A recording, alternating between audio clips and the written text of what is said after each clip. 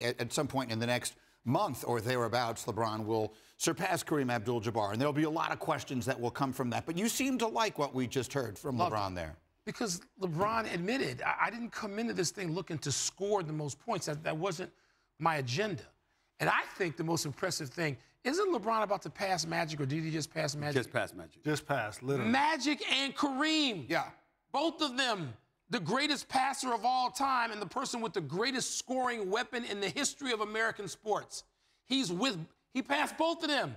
That's what's important. It's the totality, the entirety, the variety of his game. Not to mention, you know what else I love about LeBron? And I've been interviewing people in the NBA since I came in at the end of Julius Erving. And so I got Julius and Magic and Michael and Charles and Kobe and Allen Iverson, like all of it, LeBron. There's nobody better to talk to in an analytical way about basketball, particularly in the heat of a moment after a game, than LeBron James. He's great at all of it, and I worry that this obsession, for those of us on the outside, with Kareem, stop. I mean, I get it. It's scoring. You got to do that. The number one thing is put the ball in the basket. But LeBron, his whole thing is so much more comprehensive than that. I'm not into this Kareem. I'm so very impressed by LeBron because he's been able to reinvent himself constantly. Yes. We got introduced to him as a high school player. And for him to get into the league and exceed what we all thought he could be is incredible. And improving his game. So many times we talk about players and they end up being who they are for their entire career. He just acknowledged it. I played against LeBron. There were times when he didn't have a post game. There were times when he couldn't shoot the three, when you could go under on him and you dared him to shoot. And when you look at the evolution and the longevity and the consistency of a guy that's not only being a model professional on the floor, but you know what allows you to be a 20-year great? To be a professional and consistent off the floor. And I also want to just give shout to Kareem Abdul-Jabbar. Yeah. The signature sky hook. And he played 3 years in college. Yeah. And he still has the record and never made three-point shots. He came into the league at the age of 22. LeBron came in at 18. I think Kareem has arguably the greatest resume in the history of basketball. No doubt. But let me say this. Let me say this. You're a debate show in the morning, and you've got to analyze and dissect and be critical. And one of the things that I had to monitor over the years was dialing that back when it came to LeBron, because I'm just looking at basketball in the moment and telling you what I see. And people would use that to character assassinate him when there is nothing to assassinate.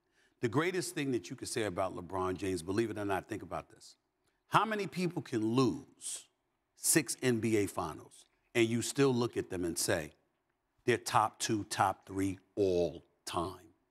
That's LeBron James. 4 championships, but more importantly, the evolution of his game that has taken place spanning the last 20 years.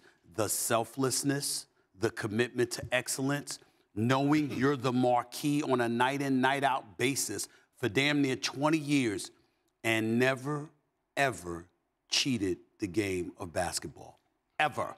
And so when he walks away, no matter how we talk about him now, when he walks away, we are going to miss him when he is gone. We will have more of the interview with Dave McMenamin on Countdown coming up at the top of the hour. In the meantime, let me bring Woj into the conversation, because Woj, the Lakers are hovering right in the area of trying to battle for a playoff spot, and we've been waiting all year long to see if there would be any trade moves they might be able to make to bolster their case. Where are we with all of that right now?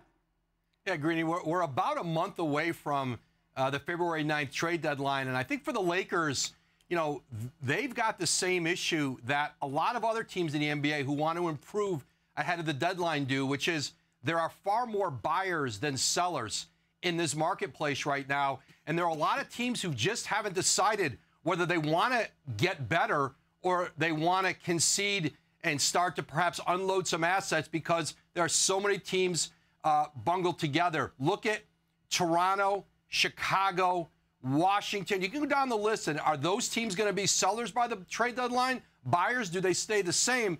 And even when you look at teams who are at the bottom and are in the lottery and are chasing, at this point, Victor Wembanyama, the #1 pick, like Detroit, Detroit will sink down this year, have a high draft pick, but they're not necessarily looking to trade their good veteran players. They want to be good next year when they get Cade Cunningham back. And so, as one GM said to me today, because the asking price is so high right now on the few sellers out there, like Utah, even Atlanta in some regards, they want to move John Collins.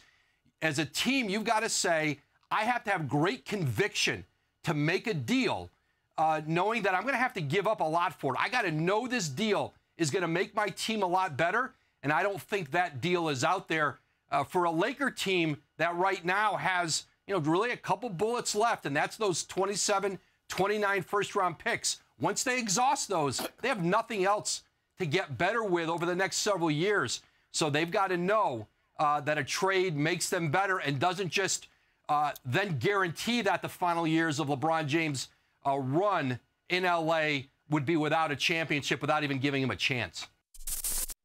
Thank you for watching ESPN on YouTube. For live streaming sports and premium content, subscribe to ESPN+.